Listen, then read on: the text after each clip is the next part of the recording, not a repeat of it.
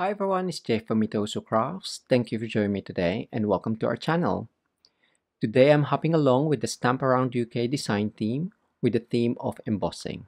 So any type of embossing will be featured on our video tutorials. So check out the description below for more card making and paper crafts with embossing techniques. So for today's video, I'm actually gonna showcase the black ice technique, which we haven't done before. So I've used different stamp sets as well as embossing folder to see what cards I can create with the black ice technique. So the samples that I've already created are these, all of which are on silver foil card. So this one using the Forever Fern stamp set, I've used that design as well as that one, and the sentiment is from the well-written dies. The gold is the Forever Gold Specialty Designer Series paper, so it's already pre-cut, so it's laser cut, which is great. And the black ice technique does add a lovely texture to the foil. So the next one, I wanted a different card base rather than like your black or grays that I've seen people have used before. So this one is using the Forever Blossoms, stamping in Stays On, and the dies is actually from the coordinating dies, the cherry blossom dies. So just adding a few flowers on the card front, and again the sentiment from well-written dies there. And then the final one that I've already done is this one using the Snowflake Wishes and the Winter Snow embossing folder. This one is actually the deboss side of the foil, so you can see the design a little bit better, and it just hits the outline of the snowflakes. So that one was with, again, with the Winter Snow embossing folder, Snowflake Wishes bundle with the so many snowflakes dies, and this one is from the August to December 2020 mini catalog by Stampin' Up. So for today's demonstration of the black ice technique, I'll be using the red and green foil as well as the silver foil sheets and the stamp sets Forever Fern, Snowflake Wishes, and Poinsettia Petals. Before I start, I'm gonna emboss the silver with the Winter Snow embossing folder and the Suki. So here's the embossing folder, Winter Snow, and that's the design. So with the logo, the Stampin' Up logo on top, that's how you would know how to align your foil sheet on top, because I'll be using the embossed design this time. So I want the foil side up, and with the Stampin' Up cut and emboss machine, you'll need the base plate number 1 and your cutting plates number 3. So one on the bottom and one on top, and that's just gonna go through the embossing machine. And here's how it embosses. So lovely design with all of the snowflakes, and as you can see, it does deboss on the other side as well. But as with the previous sample, if you do put it the other way around, it still works fine with the black ice technique. Now that the silver foil is embossed, we can start the black ice technique with the red and green foil sheets as well. So for this, you'll need Stays On, Versamark, clear Stampin' Emboss powder, and your heat tool. I would also suggest having the Stays On cleaner and a chamois. Okay, so we are gonna be swiping on the foil sheet, and this time I'm gonna do it from top to bottom. So a tip, if you don't want any inky fingers, use the lid to hold it or a sticky note. So we're going to put a bit of pressure and swiping down from one side to the other side, like so. And if you want more darker edges, you can just go over it again. And once that's done, I'm just gonna change hands. There we go. Turn it over, and then you can do the same.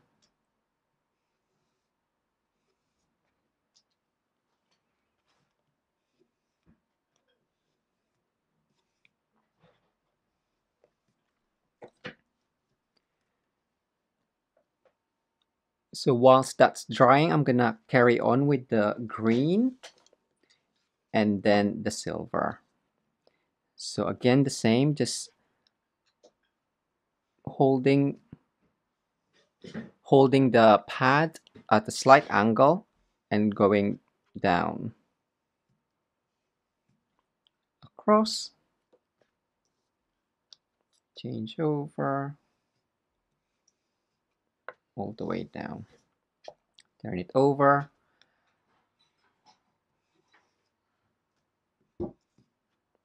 and then swipe the StazOn across the foil. That's done, and then we have the embossed silver foil.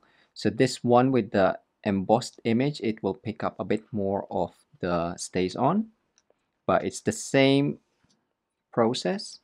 So you're just gonna swipe down from one end to the other, change over, and then do the same.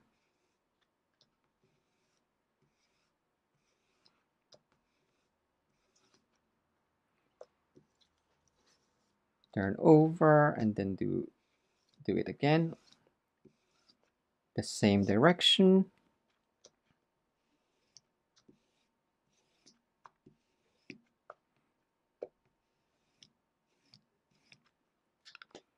So that one is done. And because that's already got a design on the foil, I'm gonna leave that to dry. If you are doing one at a time, obviously you use your heat tool to get it drier quicker. So I'm gonna stamp the design on the red and green, again with the StazOn. So for the red, I'm gonna use the poinsettia design. So I'm gonna use this. It is photopolymer, so that's why I mentioned about the StazOn cleaner. So just make sure that you clean it thoroughly after use, and wash it under soapy water as well, if you really want to be make sure that all of the ink has gone. So I'm just inking up the stamp and then randomly stamping on the foil. So because it is a shiny surface, just be careful that you don't smudge or like add too much pressure for it to move around. So it does create a lovely stamp image with photopolymer as well. So again, I'm just gonna fill this up with the poinsettia design. If you are enjoying yourself, don't forget to hit that like button and do consider subscribing to our channel for more card making and papercraft inspiration using Stampin' Up! Products. So that is now filled in. So you can see that I've added a bit more pressure on that stamped image. So it is slightly thicker than the first one. So whilst we're here, I'm gonna add the StazOn cleaner onto my photopolymer stamp and use the chamois. So the next one, I'm gonna use the Forever Fern stamp for the green. And again, I'm just gonna, it's easier to swipe the stamp first thing, so then you know that it's covered in ink. And then again, just randomly stamping the image around the border. Before we move on to the Versamark, I'm just gonna quickly use my heat tool just to make sure that everything is dry. So once that's dry, just flatten your foils if you need to. And then we're gonna do the same with the Versamark. So we're basically just swiping across in the same direction as how we did the StazOn. And I'm gonna be using again the lid just to help me hold that down. So swiping it down again at an angle, but don't press it too hard because you would want the streak to be on there as well. So if you want more, just add a bit more, but you can't see it, but hopefully that's got some Versamark on it. And I'm just gonna do the same for the green foil. And then finally the silver.